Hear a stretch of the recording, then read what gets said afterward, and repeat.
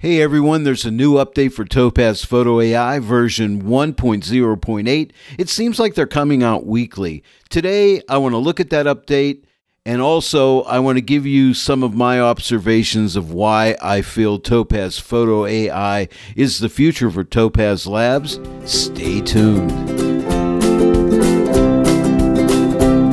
Hello everyone, and welcome to the Joy of Editing with Dave Kelly. Today we're looking at version 1.0.8. This update was released November 3rd, so I highly recommend that you get this update. Now, most of the changes have been under the hood, and I'll show you how to get to this page here very simply. All you need to do is click on my affiliate link in the description below this video. It's going to take you right here, and then just click on Account. And once you do that, you could sign in. If you're not signed in, it'll ask you to log in. And then what you can do is just come here to My Products, and you're going to find Topaz Photo AI right up here at the top, and click latest version 1.0.8. Click on here, and it'll take you right here. Now, here's where you can provide feedback right here. See where it says reply? Right under the introduction of what's changed in Topaz Photo AI for this update, and there's a reply right here. So click on that reply, and then you could leave your comments there. And that way you can give them your feedback. And that's important because this is a work in progress. And I think that's a good thing, because if you own all three of the Topaz products like Sharpen AI, Denoise AI, and Gigapixel AI, this is free for you. So as they're developing this product, making it better, your feedback will help them know what we as photo editors want in this software. And Topaz are good at listening and adapting this product for us. So we get a part of the development of this to make it better for us. And in the long run, we as the editors will win along with Topaz Labs. And that's a good thing, not a bad thing. Also, if you click on my affiliate link and you don't own all the Topaz products yet, and you want to go ahead and complete your bundle so you can get Photo AI for free, say like you own Denoise AI and Sharpen AI, you don't yet have Gigapixel AI, you could go ahead and click on the affiliate link, which brings you to this page as well.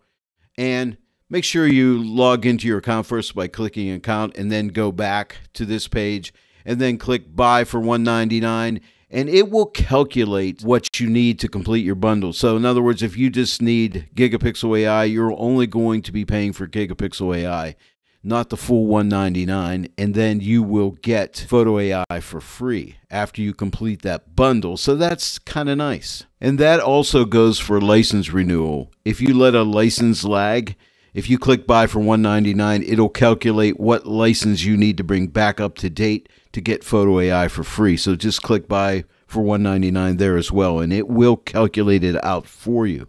Sorry for the long introduction, but these are things I thought you need to know. Now I'm inside of Topaz Photo AI. Now I've launched this from Photoshop, and there's a reason for that, which you're going to see coming up shortly. This update, version 1.0.8, has all pretty much under the hood fixes. No really new added features to Photo AI. So I want to jump right into my observation of why I feel Photo AI is the future. And to do that, I will compare Photo AI with Sharpen AI and show you how Photo AI will really speed up your workflow. I'm using auto settings on both Sharpen AI and Photo AI. And you can see using autopilot settings here in Photo AI. And if I hover over the subject, you can see there is my subject. And if we go to Sharpen AI, you can see here is my subject selected as well. Now with Sharpen AI, let me go ahead and zoom into 200% because I want to show you something very interesting. When you apply sharpening to the subject only, you'll notice not only do we have remove blur, but we have suppress noise. So you'll notice no noise is getting suppressed in this image. Well, what if I want to suppress noise? That means I would have to use denoise first to get rid of the noise, and then I would have to come back in and add my sharpening through Sharpen AI. So that's two steps I have to do. Now, if I don't select the subject, I'll shut this off, and now you'll notice all my noise is gone, but now it's sharpening the entire image. But remember, I only want to sharpen the bird. So that's a problem. So I'm going to turn back on my mask, and now the noise is back. But check this out with Photo AI. I'm going to go ahead and zoom into 200% and give it a second to update itself. Now remember, my mask is still on, but look, I have no noise and I've only sharpened the bird. I only need to do one step here, which is a real time saver. Now I do want to say this, my workflow, and I have my reasons for doing it, is to always use Topaz products from Photoshop, because I always edit my images in Photoshop. If you watch my TK Friday videos every Friday, you know that I'm a big Photoshop guy. So my first step is always to denoise and sharpen the image before I start my actual editing process in Photoshop. And I do realize that I cannot use upsizing in Photo AI from Photoshop. So I'm hoping that gets resolved in a future update, but it's not there yet. And if we can upsize in Photoshop with Gigapixel AI, I do not see any reason why we shouldn't be able to do it with Photo AI, unless I'm missing something here. What I really like about Photo AI is I have a separate remove noise module. I call them modules. That's probably not the proper name, but I have remove noise as well as sharpen. So they're working independently of each other. Unlike in Sharpen AI, they work together here.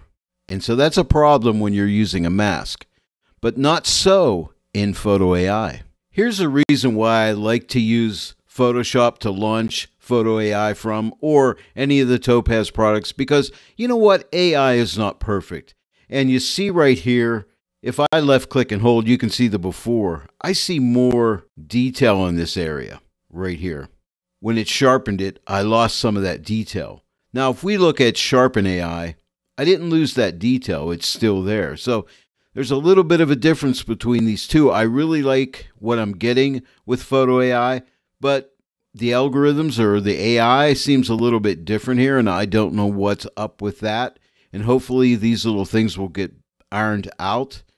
But let me go back over here to Photo AI. But I'm going to show you how I can take care of this very simply in Photoshop, and it's no big deal. Just to recap, this is why I think Photo AI is the future, because you have remove noise and sharpen as two separate modules, meaning they work independently of each other, and that will really speed up our workflow where we could do it all in one product. Because remember, masking is tied only to sharpening, where remove noise encompasses the entire image, which is what you want and what you need.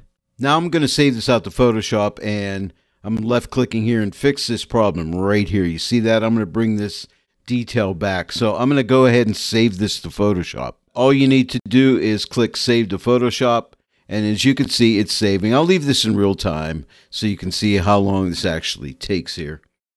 And it's almost done, and now I'm back in Photoshop. So you can see here is my before when I shut this layer off. Here's the before, and here is the after. Now let me go ahead and fix this area right here. All I need to do is add a layer mask to this layer, so click this icon. There's my layer mask, and with a black brush, which I already have black, 100% opacity, all I need to do is just paint right along here and paint that back in. And just like that, my problem has been solved. So here is the before, see all that noise, and here is the after. The bird is sharpened, I fixed that area. This is another reason I like to launch Topaz AI products from Photoshop, because I can resolve issues that AI has created me very simply in Photoshop. Well, there it is, everyone. Topaz Photo AI, a new update, version 1.0.8. Go ahead and grab it if you haven't yet. Complete your image quality bundle and get Photo AI and start trying it out. Give your feedback also to Topaz Labs. It'll really help improve this product. If you enjoyed the video today, please give it a like, share it with your friends, and if you haven't subscribed yet, please subscribe and click that bell notification icon. You'll get a notification each time I put out a new tutorial. I want to thank each and every one of you for joining me today in the Joy of Editing with Dave Kelly, and I'll see you all right here next time. But until then, happy editing!